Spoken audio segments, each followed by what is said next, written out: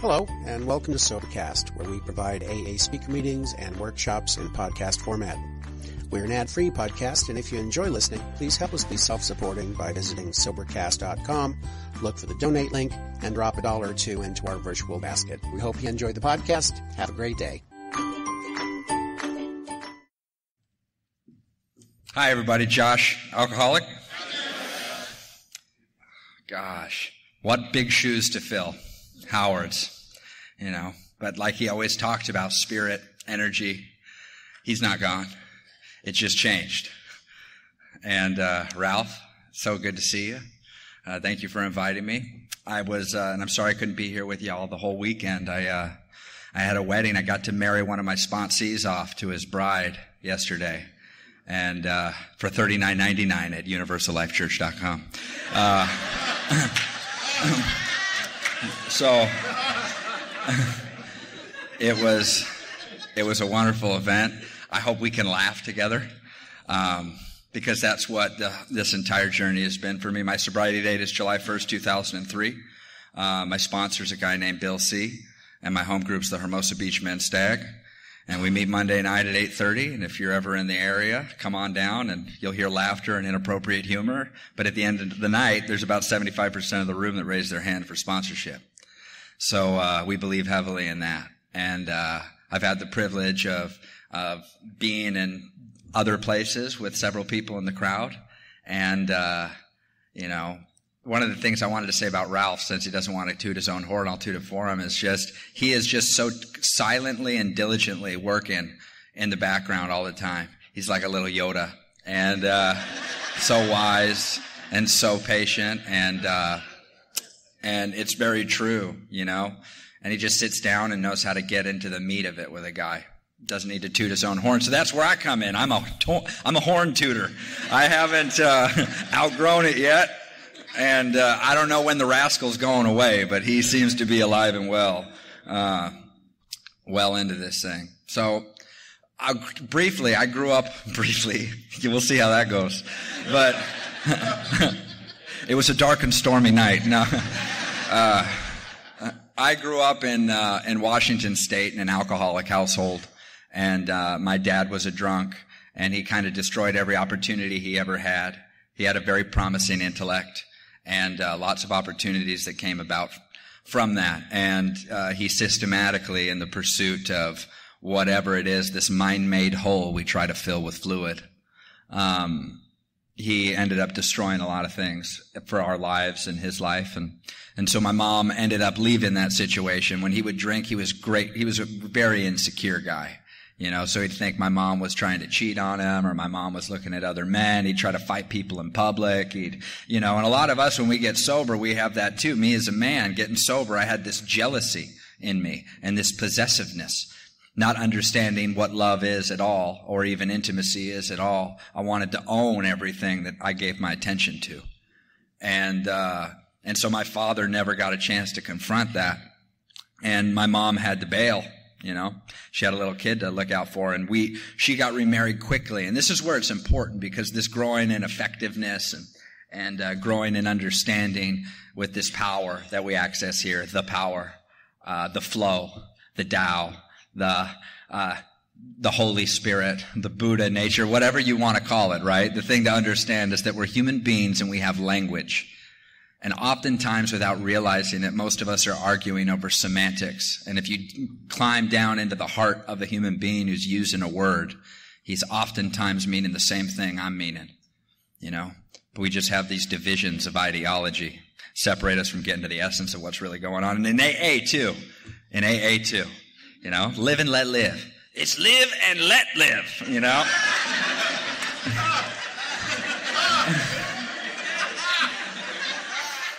So I just want to, I'm a rascal a bit, so I just want you guys to know that you're all right the way you are, The train hasn't left the station, and it's all working itself out, But anyway, so this is where it's important, though, about God and about this whole thing, because my mom remarried quickly to the son of a gunsmith from Billings, Montana, cowboy, true blue American. And he was a youth pastor at the church, among many other things. And we got dragged 4 times a week to church.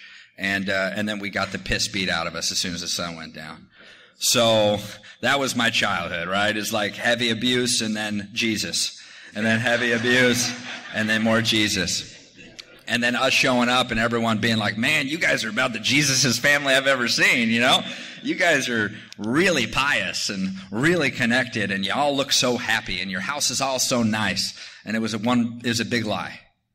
And so at that time, lots of violence occurred there. And I don't know how much I need to dwell there, you know, because I know I'm not the only one who grew up with abuse and Alcoholics Anonymous. And I know that that's not the reason I'm an alcoholic. But I'll tell you what, by the time I got to AA, I had a rap sheet of psychological data that had been given to me by tons of doctors, you know, in the effort to try to unveil what was bothering me.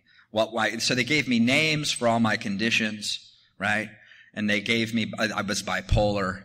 I had post-traumatic stress disorder is what they used to call it, you know, or syndrome. And they called it manic depression when they gave it to me at 11 years old. You know, they pumped me up full of medication, oppositional defiance disorder, which just means you're an asshole. Still dealing with that one. But I've learned to coat it with humor, you know. And I did not know at that time that stuff might be able to be, the trajectory might be able to be corrected with a spiritual way of life, right? I am not a guy who believes in discussing medication at AA in the either or. I believe that if you're on medication, you're allowed to do that. And I support your journey. And please use a psychiatrist. When it comes to guys in the program, because I don't sponsor women, because I know who I am. You know? I know who I am. And that's not to say that other men can't sponsor women, because this is an ecology. There is a place for everyone. It always works itself out. Every time there's a guy who someone shares something in the meeting and the new guy leaves and you're that one person who's like, look at them. They're not carrying the message and now the newcomer just got offended and walked out, right? They're sharing it wrong. They're doing it wrong. If they were just not full of shit, or sorry, they weren't full of it, they might be able to, you know what I mean, carry a message with depth and weight and this newcomer wouldn't be dying. And that's what you think. But then someone's out in the parking lot and catches them. And they sit there and start smoking a cigarette. And I've watched it happen 1,000 times where you think things are going wrong and they're just going right in a different direction. And so, you know, in Alcoholics Anonymous, this whole spiritual journey, has been a difficult one for me because I have attempted to get better, in the direction of someone else's advice. And sometimes I've chosen the wrong people to try to emulate. For me, right? Not for them, because it's an ecology. Everyone belongs here. Everyone belongs here. And so a lot of this spiritual journey has been about finding out what resonates with my heart, not what necessarily resonates with what all you guys are talking about and how I can get accepted into the tribe. Right? That's to thine own self be true. It's just a line that I, when I was new, used to do whatever the hell I wanted, right? It's like, look, man, I understand what you're trying to do here, sir, but to thine own self be true. And, but now it means something a little different, right? And that man, you know, all that abuse and all that stuff I brought into Alcoholics Anonymous, and I was gravely and emotionally, and mentally disordered. And I'm telling you, I haven't been on medication since I was 21. You know, I was able to work with a psychiatrist and it was crazy for a while. And I still am a little, woo-hoo, you know, a little bit every once in a while. I'll wake up with a deep pit of depression in my stomach. And sometimes depression is a natural emotional response to making the wrong decision, right? Or to mistreating someone, or to just being a rascal in the wrong direction. And today my rascality is a bit more benign. You know, my heart's in the right place most of the time. And I'm gentler with myself. And I guess that's really been what the journey is learning how to give love to the ugly pieces. Instead of coming to AA and trying to give you guys my best face. And then taking my secrets home with me. And then judging myself for them when I'm sitting here in a meeting. What I found in AA, at least in my journey, when I'll tell you a little bit more about it. No, I'm just going to preach. Just joking. And, but But my journey in Alcoholics Anonymous, my experience is the most righteous I ever had been in Alcoholics Anonymous, which is to say sanctimonious, righteous in the judgmental way, was the most deeply secretive and diseased time in my life. I was doing so much stuff behind closed doors when I was coming to AA being super righteous. So just take that and do what you want with it. And so when I know someone's a little bit of a rascal, I feel like I can trust them. You know, I know that like sometimes for me, myself, I remember when someone explained to me and I knew that I was arrogant. I could not conceive of such a thing. It made no sense to me. I said, no, wait, what? I'm arrogant? You know, I'd like, no, this guy's arrogant. That's arrogant to even say. And, but you don't know until you know. And so I guess what this whole journey of the 12 steps, it's hard to look at each one of them. I am not a tactician when it comes to the 12 steps of Alcoholics Anonymous. I believe that when I'm reading with my guys, they do a good enough 4th and 5th step. They get out there and start to make some of those amends. You know, they do them wrong. They call you and then you get them on the 10th step and you tell them to continue to look for fear and selfishness and resentment and all these things that play us out of pocket. And each one of us comes with a different set of demons that sit on our shoulder, you know? And so, and then you help people. You turn your thoughts to other people when that happens. You learn how to live an observed style of life. You see that when you're in a relationship, you shouldn't go to the bank right after working out in the tank top and wait for the cute teller to take your order when you could just go deposit it out front, you know? There's some motivational issues in that scenario. There's like things like that. That's 10th step stuff, you know? And to continuing 10, 11, because they're joined, you know? And there's a whole bunch of people who would love to get in an argument about the particulars of this step. And I think those people have completely missed the point. Completely missed the point, you know? Knowing the words of a thing are not the same as experiencing the truth of a thing. And so there's a spirit of the law. I am a spirit of the law, not a letter of the law kind of guy. But I wasn't always that way. So, when that whole religious thing happened, I remember when I was 8 years old, I threw away my Bible. And I remember dropping it in the trash and going, any of this God crap, it's not going to happen. I see right through it. See that this is a social club. This is a pageant of righteousness. This is a measuring contest of spiritual organs, right? And so I decided, I'm really glad I kept that without a profanity, you know? That was like an intelligent way to do it, right? Can I get a little bit of, yeah, thank you. And so moving on from there, I remember my mom and I, after one night of abuse again, I got knocked unconscious. My mom finally came to a head, and my stepfather got incarcerated, and we packed up a U-Haul and drove down in the dead of night. And I was like so tiny I could sleep in the footwell of the U-Haul truck on blankets like a little dog. And we came and we didn't have any money, and we slept in the back of a pickup truck camper shell in someone's front yard that my mom knew from school. And she got her feet together, and she got on her feet and she got her stuff together and got a job at the place she used to work. And before long, we had our own place again, and my dad came back into my life, and my mom kept on trying to take me to church, but man, whatever had happened there, whatever they tried to teach me just never fit the same, you know? I just understood, and there was a lot of judgment, a lot of anger there. It's so much anger for God.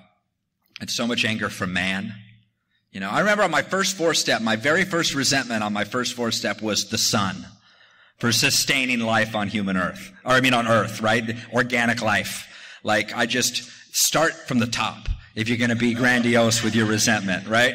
What is the thing that's even allowed single-cell organisms to evolve into multicellular organisms? So, that's how I was always. I was just over the top with everything. And when I despised religion, and when I despised spirituality, and when I despised the concept of God, I did it with grandiosity, and I did it like with my whole heart, you know? And my dad came back into my life, and we tried to connect, and we did for a brief time, and then he died when I was 10, and that's when things went really bad. And I started smoking cigarettes and running away from home and destroying all the religious artifacts in the house, and my mom, she came home and all her crosses are turned upside down, and everyone's like, you have Damien. She's taken me to therapists this entire time. Because I was drawing pictures of monsters and demons and dead bodies when I was in pre-K, And they're like, what's wrong with this kid? Everyone else is drawing a picture of the dog. And so it was screwed up, the whole situation. And they told my mom, you need to get this kid some help, serious help. Have you ever heard of a guy named Ted Bundy? You need to correct this trajectory, mama. And I was just a dark, weird guy. I think anyone who grew up in the set of circumstances I did would understand that. If you walked in my shoes, you would understand. And it's not in a justification way anymore. It's just, this is my story. This is the river that has rounded this stone. And so I am okay with who I am now, only through the journey of the 12 steps of Alcoholics Anonymous. That's ongoing, right? And another thing, brief aside. When guys come to me, they work the steps and they come to me and they want to go through the steps again right away. I tell them to go sponsor someone, I'm telling you guys, you can look in the steps all day long but it becomes a self-centered pursuit. I'm going to do more inventory. This is where step 10 can be a big, snag. I'm going to constantly review all my stuff every night about me.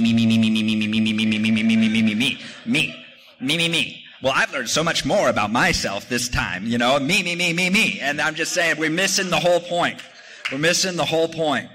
The steps are not a self-centered pursuit. The steps are a set of spiritual exercises that can release us from the chain of self, right? And to be released from the chain of self, there's a freedom in that. There's a freedom in not having to constantly be right. I am not in control of anything. And yet I live in two places. With this 11th step, I understand that maybe perhaps I am part of the control of all things. It's a part of me too. But there's two parts. There's the little I and there's the great I, the I am, if you're religious, huh? There is this essence, this spark. There's a thing in me and a thing in you that quiets down when certain words are spoken in a certain way, that listens, that hears an echo. And that's not you learning, that's you remembering, because it's already in you and it's been in you forever. It's innate in us. And so that's the freedom and the journey in the 11th step, is starting to see that, man, it's not so bad being me. This is just temporary. I'm wearing this skin suit with this stupid hair and this funny beard, and this is my little journey through life. And it's very easy to get wrapped around the axle of the woes and the hardships that come. But I'm telling you that I'm convinced that all of my suffering has been a catalyst for compassion, that there is no other way to become compassionate than suffering. We suffer and we become compassionate. I have been through heartache, and so when I see someone who goes through heartache, I'm so compassionate. I've survived the death of people who I dearly love, and because I have survived that, I am so compassionate when someone feels that loss. And also, after having survived so much pain in sobriety and before, and so much suffering, either self-enforced or, circumstantial, I have a faith that the pain others go through is not an event that they need saving from on my account. So there's a freedom that comes on all ends, where I understand that, hey, I can support someone and love them through their pain and love them through their suffering, but understanding that I don't have to be the one that saves them because they are already saved. They've been saved. They are saved, right? So to go back a little bit, when my dad died and all that stuff happened, you fast forward to 12 and I'm smoking cigarettes and running away from home and I got big blue Liberty spikes in my hair, right? And I'm giving my mom and anyone who talks to me the finger, and she picks me up and tells me my grandpa had a heart attack. And so I cuss her out the whole way to the hospital because she picks me up from my friend's house. And we go into this tiny little hospital and there's no one in the waiting room but me being an idiot 12-year-old who's just like, leave me alone, I'm angsty, And we go through this back hallway and the door shuts and the deadbolt slides and I'm in a mental institution. Mama got cold, you know what I'm saying?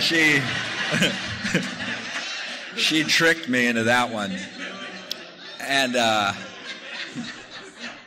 And so that's where I learned about all my demons. That's where I learned about what they call the things that bothered me. And that's where they put me on all the medication. And I did that for 6 months when I was 12 years old. And got transferred to a residential treatment center. And while I was there, I fell in love with a girl that was 3 years older, and I slid poetry under her door, and I was going to move to Texas and all this. And I was 12, it was complete, a kid. You're just a kid. You don't know any better. You're just stuck in a mental institution and trying to create a fantasy to help you survive, And you're hopped up on an incredible amount of medication, that makes things it makes a lot of things difficult, and among them drinking. I'll get to that. Drinking was hard on all those meds. It screwed with my stomach. Eventually, the only thing that I could put down and keep down with regularity was 211 Steel Reserve, And that was my drink of choice. I loved it. It got me drunk, and it didn't make me feel like an alien was about to burst from my solar plexus. And so while I was in there, I got falsely accused for something, for maybe the very first thing I didn't do and got yelled at. But it was too much, It was too much. This girl didn't love me. My dad was dead. I got beat. My mom abandoned me in a mental institution. Boo, hoo, hoo, hoo, hoo. And so I grabbed some shoelaces and I put them around my neck and I put them against the hinges of a solid core door and I held my ankles up at my hips. And I just kind of rocked there and felt everything go away. And pins and needles and peace is what it was. There was peace there. I didn't feel that kind of peace again until I took my first drink. And I lost my nerve and had a welt on my neck, and they asked me what had happened, and it came out in the wash that, I wasn't the one who had done the thing that I was in trouble for, and I forgot. And I remembered again when I had my first drink, when 12 years old in Andrew Gedman's garage, almost immediately after I got out of the mental institution, because I learned about drinking and using there. All those kids were dual diagnosis. They all had a girlfriend or boyfriend that was on the outside, and they were all just waiting to burn the world down together. And I just fell in love with that idea. You just pull up 2 lawn chairs and watch it all go aflame. And so, not that idea has followed me into my sober relationships ever. Now that I've ascended, it's nice to fondly recall what it used to be like seen from such limited perspective. So that happened, and I started drinking, man. And when I drank, oh God, all that stuff fell away. I was willing to risk everything. To get, and I did other things too. I did meth one time, for 2 years, and so drinking and doing this other stuff all the time, and next thing you know, I'm getting kicked out of high school. I'm hanging out with murderers. I got kicked out of continuation school. I got asked to stop coming to independent studies. I had the beginning of formal education of the beginning of 11th grade, until I got sober and they made me get a GED in adult school in Torrance. But I left. The education system had abandoned me. The psychiatric system had abandoned me. But what I was destined, I was practicing Kung Fu. Here's the best part. The best part, besides all that, is that I kept drinking to the point, and I would watch Braveheart over and over and over again, right? And the 13th Warrior. And I played in a black metal band. So I would dress in paint and go into the woods, and I had like an 8-foot battle axe I'd take pictures with, just drunk off my ass. And I was in a solo project, which means that all the bands I had tried to start, I couldn't get along with anyone, so I controlled all facets of the music. And around this time, my mom, seeing that I needed some kind of focusing agency in my life, decided to re-enroll me in the same mental institution I'd visited as a child, but now as an adult. So every morning, Carlos would come by in the white van and beep the horn, and I'd put down my text on demonology, and walk outside and go with the schizophrenics to go play at the recess yard all day and bring in drugs. I had to make amends to the mental institution for sneaking in marijuana to get all the schizophrenics high on the yard, So I was just always it was just always weird with me. And I met a guy there, and next thing I know, I'm practicing Kung Fu with this guy who's a paranoid schizophrenic, who's like 6'3", an ex-Marine specialist. And my mom is proud. What can I say? You know, I was just living in a fantasy is what I'm trying to illustrate for you. I was living in this strange world where like I thought I was writing a manifesto. I'd created my own religion, and I became convinced that like I should have been born 1,000 years ago. I should have been raiding the Carolingian Empire, and I was actually the incarnation of a Viking warlord. So, full flight from reality, right? But it made a kind of sense to me. It made me feel like instead of walking through this entire life with 2 left feet, that maybe that was the answer, that I was displaced in time. You know, when 2 Vikings, one of them craps their pants on the longboat, it's really not that big of a deal. And I felt like I would have felt better and fit in better at that time period. And so grace entered my life in the form of my mother begging me to go to a 30-day program. And it was pretty much, she had gotten a lot of support from other people. Really, my mom, she just felt so guilty my whole life for all the abuse I'd suffered as a child that I was able to play her like a fiddle, right? And get what I wanted. And every time what I wanted wasn't ever good for me. Because given the choice, I always choose what's easy. You know, to go into the literature, I always choose comfort over character building every day of the week. And knowing that about myself still today, I like to be lazy. I like to be doted upon. I like attention. I like to be the speaker. I like it. It makes me feel good, you know, and it can be dangerous, and to not acknowledge it can be twice as dangerous. To know that about ourselves, right? And just own it. If you own who you are, no one could ever use it against you. And that's kind of what the 9th step is about, in a way, right? In a big way. It's like you go out and you make the amends, and you own who you are, and you continue to try to change your behavior, and you try to make right what you can, and you stand tall. Slowly but surely, with the power helping, you stand tall. And so all that stuff went down, and I came to this house, and this house was like Stepford Wives, and AA was like Stepford Wives times 10. And I thought all you guys just went into a closet and plugged up at night, you know? Everyone's saying the same damn thing over and over again. It's all live and let live, and, you know, easy does it and keep coming back. It works if you work it, and you hold hands and you pump your palms with each other like a bunch of chimpanzees.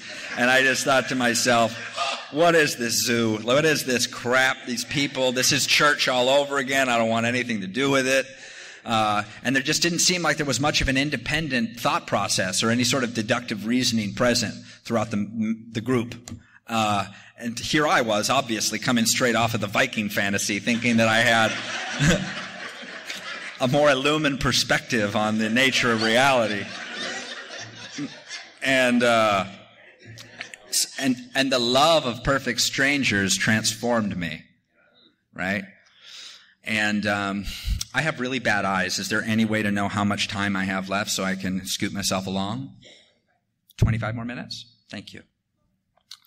And so in this transformation that started to take place, I remember around my first year cake, you know, I had done I just had started my 4th step at 1 year sober. I refused to work the steps for a long time.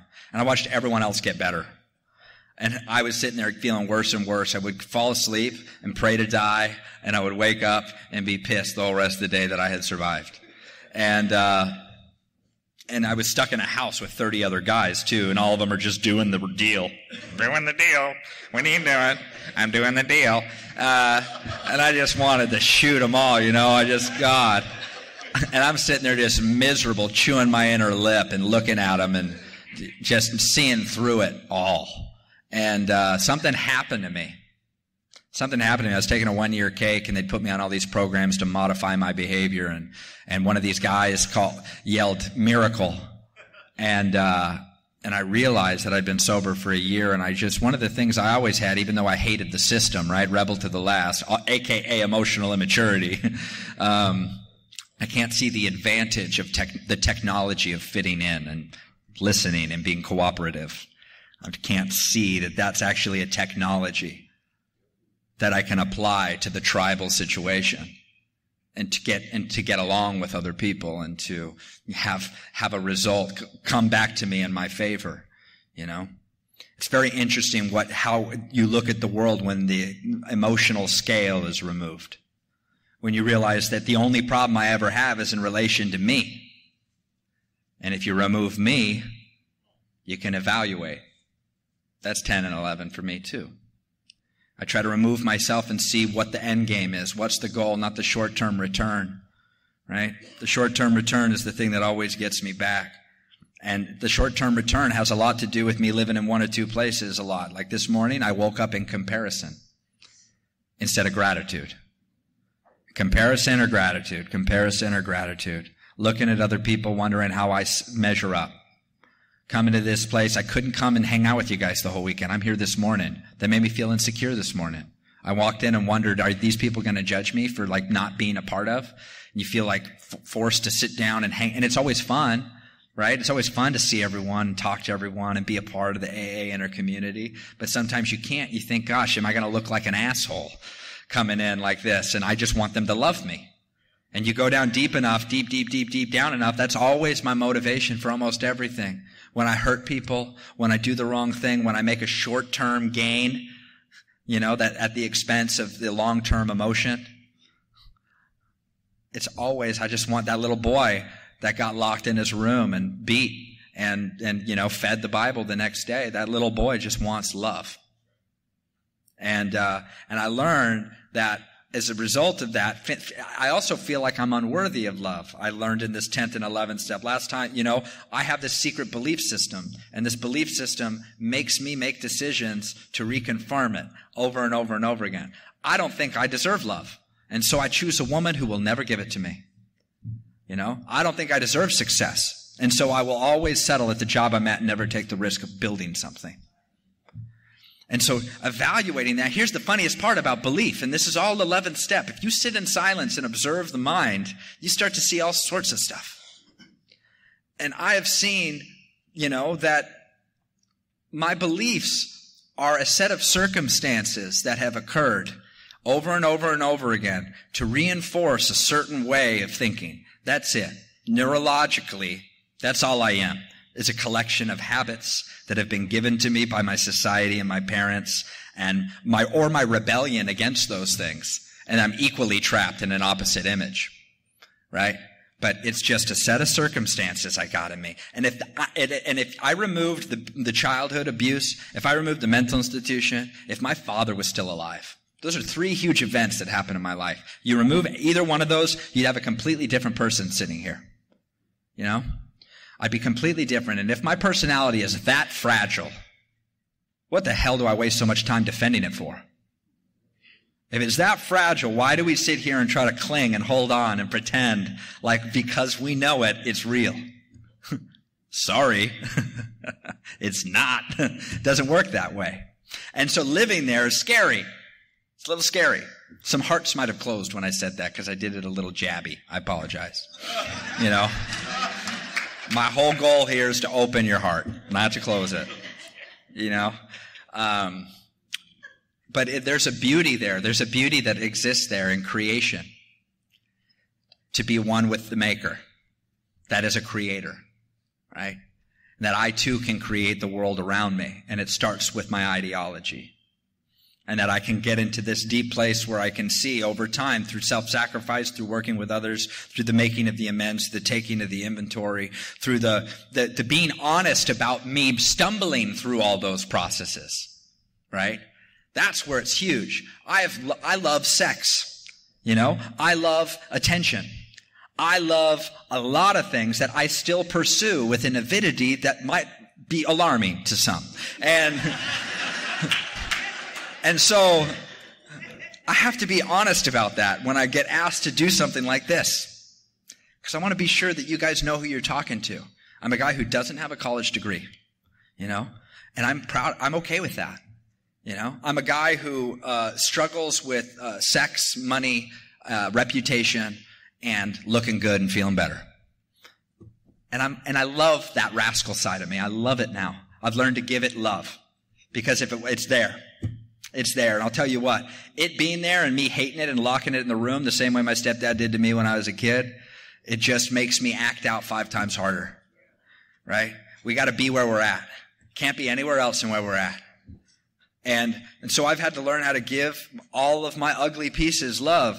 All the pain and judgment. I feel like this is the experience I had. The harder I judge you, that comes from a part of me that I am unwilling to love. It's easier to burn the monster in the street than it is to confront the monster in the mirror. Right? And reach out and say, it's all right, you're there, Bubba. You know, it's okay. It's okay to be a little crazy. It's okay to be a little emotionally needy sometimes. Who wouldn't be with your upbringing? Who wouldn't be? It's okay. And I talk to myself that way. And that has been a part of my journey of development, is learning how to give love to that. I'm like a baby in a monster truck, you know, sometimes. And it's dangerous. It's dangerous. Especially, and what's even more dangerous, a real act of faith, is getting asked to come do something like this, you know? Because I could literally say whatever I want up here. You guys could have to sit through all of it. I mean, it is just a tremendous act of hoping I'm going to follow the rules. It is. But I don't have to. I mean, let's be clear. It's so that's how I feel like that is an illustration of how the world actually works. That it's never certain. That there is no certainty. That it all just kind of flows. And that if it breaks apart, it collects again over here. Everything in my life, every time I thought I'd been abandoned, I'd never been abandoned. I've always been taken care of. I've always been guided. You know, this year has been an incredibly, I mean, in sobriety, I didn't have any money and I had an impoverished mind. And I came to find through 10 and 11 that those two are connected. The same way that I feel I'm unworthy of love, so I choose women who will not love me or who will leave and prove that I don't deserve love. Right? Or I choose jobs that are beneath me or that are easy to do because I don't want to challenge myself and take the risk of failing because I don't feel like I'm worthy of success. There is also this part of me that I lost it. Yeah, it is. I was probably trying to sound smarter than I am, and so it just leaked right out the bottom of the cup. It's just, you know.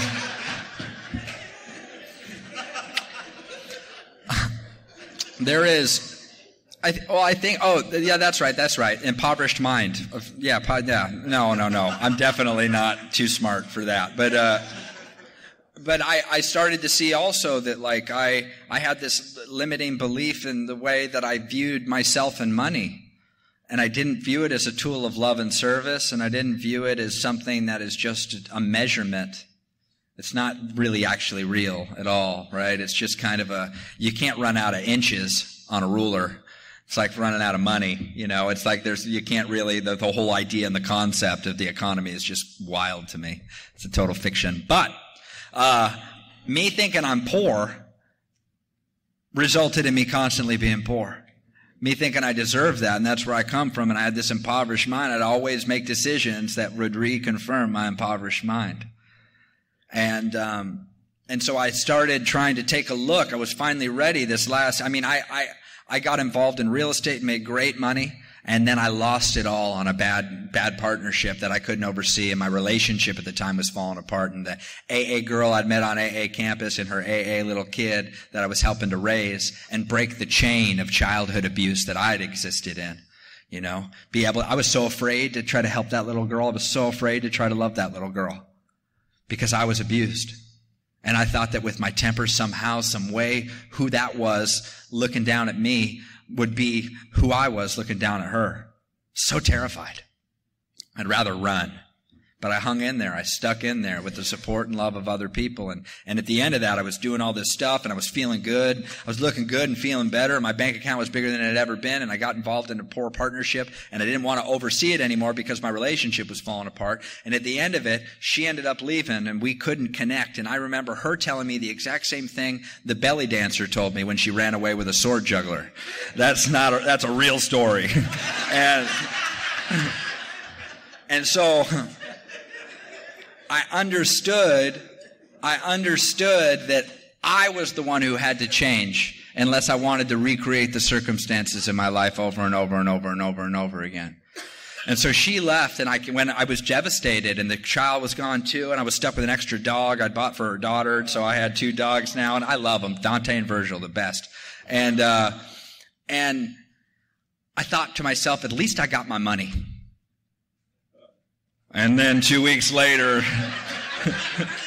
I didn't have that either, you know. And then losing the 2 distinguishing features of the Western man, you know, the relationship and the money, the value, I launched off into a quest of hoedom, you know, like I went to try to, I felt like I was guided by a golden scepter, you know. I've been given self-esteem, some self-awareness, moderate good looks from a protozoa to a woodland mammal, you know, like let's do this. And up to a point, that began to be the only thing in my life that was happening besides speaking for AA and sponsoring guys. And right around there is where I started to confront some of those beliefs, even at a deeper level. And that's when I realized, man, I am just settling for everything all the time because this is easy, you know? And I started taking a look at myself, and I remember being with Ralph out in Minnesota, but through Fargo, and him talking about power tools. The spiritual tools are power tools. And I really started to think about that. And I steal it now. And but the thing about it is that what am I going to build with my power tools, right? Because after a time, it's all about this relinquishment of full control, relinquishment of power. I don't have it anymore. I'm powerless. I'll eternally be powerless. I'm going to live. And after a time, and after the experience of the 12 steps, that frame of mind for me became disempowering after a certain point. Because I stopped taking responsibility for the actions I took, and sometimes even the thoughts I would pursue. Because again, remember, I started to see this is a nuclear reactor I got in between my temples. This has the ability to light cities or destroy them. You know? There is a lot here. What I think becomes what I do, and what I do becomes my life. And in the 11-step practice, I've started to see that certain things are based in this fear and this lack and this scarcity and this. There's enough in the world for everyone. There is enough fish. There's enough food, there's enough potable water, there is enough shelter for every living creature on earth. The only thing that limits the access of those things is ideology. That's it. We've all decided, right? And I make those decisions on a daily basis that limit the infinitude of possibility that I have been impregnated with. There is a depth in all of us. There is a connection in all of us that I feel like I am connected to every single one of you. How could it be any other way? You know, Howard's gone. Where could he go? There's nowhere to go. Future doesn't exist. Past doesn't exist. They're figments of the imagination. They're conceptualizations. What I suffer from is imagination and memory in the moment. That's all there is. And so, the 10th and 11th step has become this focusing tool to remind me that there is a breath in me. I don't need to remind my body to breathe. There are certain systems in place. I don't grow my hair or my bones. You know, I don't access REM sleep to regenerate. I don't trigger apoptosis it's called regulated cell death. It's the thing where we say, hey, you're a different person every 10 years because your cells die and regenerate themselves. We don't have any say in that. The literal tens of thousands of processes in the human body that are keeping you afloat right now have nothing to do with your conscious thought. Is it such a stretch to think that there are systems at work in a greater degree that are operating under that same autonomy, that are automatically... I believe that the world is a self-correcting organism. I believe that all of us are a nervous system, that we use each other and connect with each other. And just think about every single decision in your life. Has it ever really been yours? Or have you been guided? Has the same book been suggested 3 times and you finally pick it up and it makes an impact? Where did that suggestion come from? Is it all just coincidence? And so I'm a scientific guy. I can't help it, in case you picked up on it at all. And neurotic, quite neurotic. And so the way that evolution works is there are adaptive pressures. There's a pressure, and an organism must adapt to the environment to survive, right? There's random mutation, there's different sexual selection, kin selection, all this stuff. But essentially, there are pressures that force the organism, me, to survive. And I believe that framework works out, instead of millions of years, it happens across one lifetime. It happens in Alcoholics Anonymous or in my life, where I encounter things that force me to adapt in order to survive. There are things that are shaping me. And what is that force? What is that life force of circumstance and connection and suggestion and coincidence? What is that but this web that we're all a part of? You can't escape it. It's already a part of you. And I spent 5 years of my sobriety looking for the web at a geographic destination, at an intellectual aha moment, at somewhere other than here. And I've been a part of it forever. I'll be a part of it eternally. Howard is a part of it right now. We are all a part of it. We are visitors, having a momentary experience in this body, and it is a dance. It is not a race. What's the purpose of dancing? Is it whoever dances the fastest? No. No, it's to enjoy the dance. It's to move. Well, some people use dance for another reason, So maybe let's say music.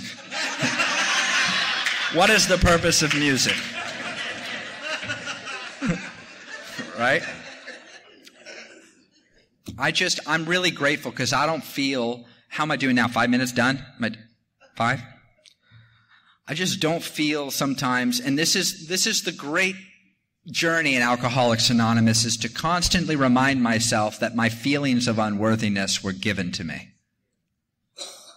It's to constantly understand that my feelings of unworthiness were given to me. They're not your fault. They're not my fault. But now we have a choice. There is a choice that emerges, And that choice is, I choose to love myself today. I choose to try to love you the best I can today. That is the way. Love everybody. When Ram Dass, I love Ram Dass. I don't know if anyone knows Ram Dass, but I love him. And when he was leaving Neem Karoli Baba, his guru in the East, right? He sat there and Karoli looked at him and said, Ram Dass said, well, what do I do? And he looked at him and he said, tell the truth and love everybody. And Ram Dass said, well, I can tell the truth, but I don't know if I can love everybody. And he pushed nose to nose and he said, tell the truth and love everybody. And that is what Alcoholics Anonymous, that's what I tell all my guys. It is the 12 steps condensed down into a single phrase. You can be obsessed with sex or money or power or reputation or inconsistency or video games or food or whatever it is what rabbit hole of self you're currently investigating. I'm just here to share that there's a couple of them. They're all the same thing. It's all the same thing. It's self. Manifested in various forms that try to get us all hopped up. Give me that dopamine, give me that oxytocin, give me that mesolimbic pathway, the reward center in the brain. I love it. But there's something deeper at work here. There's something eternal. And then I'm going to shut up after this one last story, okay? So Ramana Maharshi is another spiritual leader, a spiritual teacher, and he was at his hut, and there was an American boy there, and there was a woman who was German, and she was very irate. She was yelling at the attendant. She was very upset. And this American boy, who was about 18 at the time, was looking and watching this whole thing go down. And finally, the attendant, flustered, comes to Ramana Maharshi and says something in Hindi, and Ramana, very politely, very calmly, anyone who knew him never saw him rise to anger in his entire existence. He just smiled and said something, and the man looked perplexed and then walked back and spoke with the German lady and went out. And later, when Ramana was giving his talk, this American boy asked, he said, what was all that about? And what was that woman so upset about? And Romana said, well, she wanted her donation back. She no longer liked it here. She wanted to leave, and she wanted her money back. And the attendant didn't want to give it to her because she'd already been here for a month. She'd eaten our food. She'd done this. And he said, well, what did you tell her? We've seen people in AA like this, right? He said, well, what did you tell her? And Romana says, well, I told the attendant to give her her full money back plus 50 rupees and to feed her before she left. And the boy said, well, why? I mean, she was really mean. She was yelling at everyone. She was making a scene. And Romana smiled and compassionately said, when she came here and gave us that donation, she gave it to herself. And when she asked for it back, she stole it from herself. And when she leaves here, she will live with having a hard time with money, having a hard time with connection, because there is only one self. We are all one. We are all one. We're just confused. So love everybody and tell the truth. Thank you.